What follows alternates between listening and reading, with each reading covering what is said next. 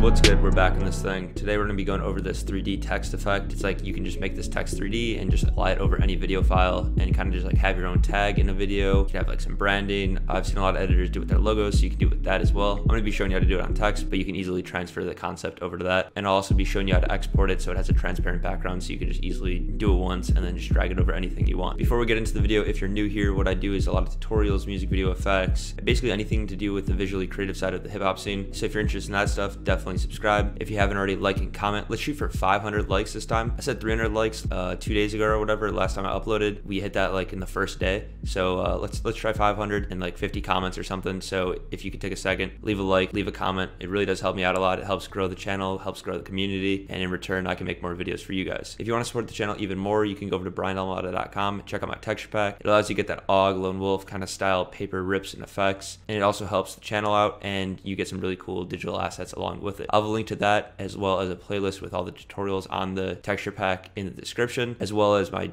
Discord, Twitch, and just a bunch of other things that I'm pretty active on all of them. So if you want to connect outside of YouTube, go down to the description and check all those stuff out. But yeah, guys, that's enough talking. Let's get into the video. Let's make this 3D text and get into it. So first off, I'm just going to show you what I did with this one. This is for Split Mind. It's a producer collective that I'm a part of. I'm the creative director for. I did a video recently for them, and it's right here. Play it.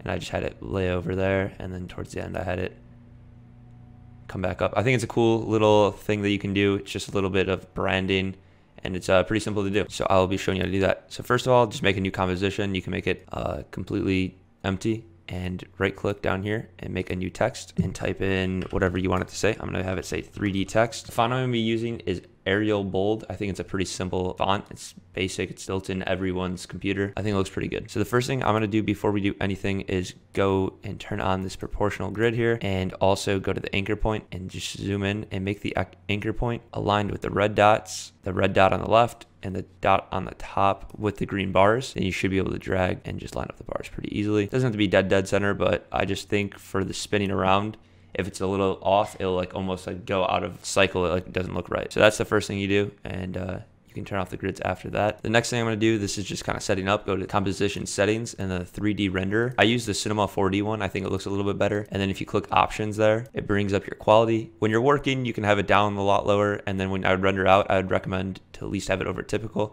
It all depends on how good of a computer you have. You can try out and then whatever works best for you. I keep it around typical and then bump it up a little bit when I go to render it. But those are the two things that are kind of important. Then what I do is go over here and click toggle switches and modes until you see this 3D layer option. Click that. Now this is technically a 3D layer. And to make it look a little bit better, you can go to bevel style, click convex. I bumped this up to something like 5. And then the extrusion depth is all up to you. You can't really tell that well right now because there's no lighting, so it all looks white. But I think anywhere from 75 to like 125 looks good. So I'm gonna do something like maybe like 80. And then before we go on any further, I'm just gonna go and add some lights, because then we can kind of see what we're working with. So to add some lights, it does seem a little daunting at first, but if you just right click, create new, and add a light. First one I'm gonna add is a spotlight, and I'm gonna make it, I want the text to be like grayish white. So I'm gonna just drag it to like a little bit less than pure white, and then keep all the settings the same. Click OK, and then you can see it already has this.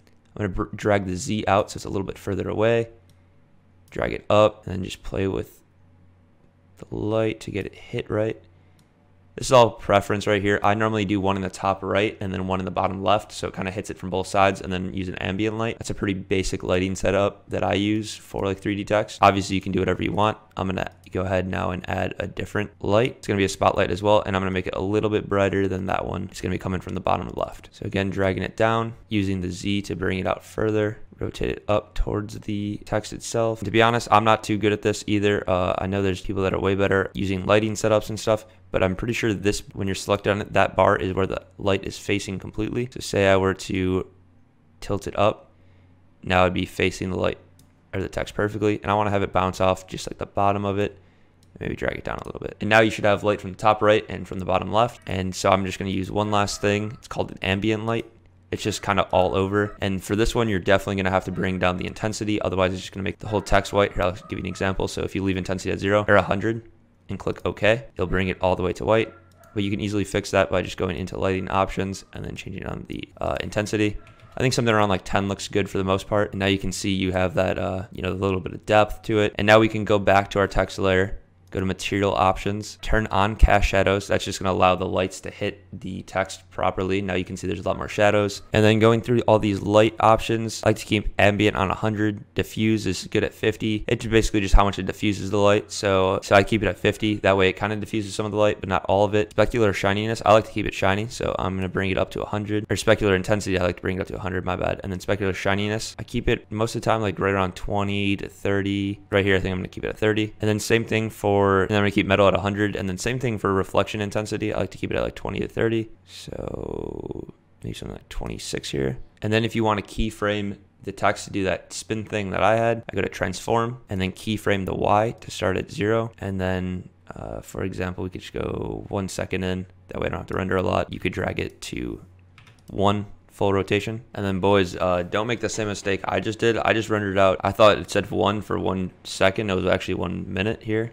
Yeah, so don't make that mistake. That took forever to render, and I just realized I needed it to be like 5 seconds instead of 1. But yeah, after you render that, it might take a while depending on your computer speed. What you can do is you can just check to see if you like it. You can change the lighting or whatever. I think for us, this looks pretty good. So I'm just going to go ahead and click end to end the comp there and then trim it. Make sure it's the last frame. And then I'm just going to turn the transparent on so we can see what that looks like with the transparent. And we can put any kind of video behind there. But if you don't have a video right now to put behind it, I recommend just going to File, Export, Add to Render Queue. This is what I recommend doing either way. Naming it whatever your text is going to be. And then going to your output module, and I'd use AVI, and then when it says channels, make sure it's just channels RGB plus alpha. Alpha allows it to be see-through and transparent in the background, and then you can go ahead and render that out. And then you can just open it up in Premiere or whatever you want later on, and there you have it. Just drag it above your clip, and it's already going over your layer. And then what I did here to make it look like it's like kind of blended in is what I did is I just took the color grade and copied and pasted it onto the actual text. But since we don't have that, it's like the rendered out version. Depending on what color your clips are or whatever, you can go to color wheel. You could drag some green in there into the shadows and maybe in some of the highlights as well. That way it's like just green and kind of fits the mood of it. You don't have to do it. It's whatever you think looks best, obviously. But yeah, guys, I think that's just a pretty cool way of adding your stamp into the video. You can obviously, this one's a lot faster. And what I'd do is I'd recommend when you render it out, have it circle a few times. Like in this one, for example, in my split mind one, I had it rotate 2 times in 6 seconds, 1 time every 3 seconds. It's all depending up to you, however fast you want it. Also, if you plan on having it loop for a lot longer, I think it would look better if you just did an After Effects and rendered it out looping a bunch, and then you didn't have to like copy and paste, because you could hold Alt, copy and paste it, but it might look a little weird if it pauses for a second or something. Yeah, so you'd have to like cut out a frame or whatever, so it like doesn't do that pause, but that's not a big deal. You could just cut 1 frame off the start and off the back of it, and it would be fine. Just to save a little bit of hassle, you could do it that way. Let me know if you guys want some more 3D tutorials. I'm not too familiar with 3D, but I definitely want to learn it. I think this is a pretty cool intro, like your first thing if you haven't done any 3D previously. I think this is a really easy one that you could have followed along and got a pretty cool look off of. If you made it all the way to the end, I really do appreciate you. Thank you very much. If you haven't already, like, comment, and subscribe. It really does help push my channel to people that want to see my content. If you want to support the channel even more, you can go over to briandelmata.com, check out my texture pack, check out my tutorial playlist on the texture pack, join the Discord, the Twitch, Instagram, all this stuff will be linked below. I really do appreciate you guys. But yeah, guys, that's pretty much it for the video. Peace.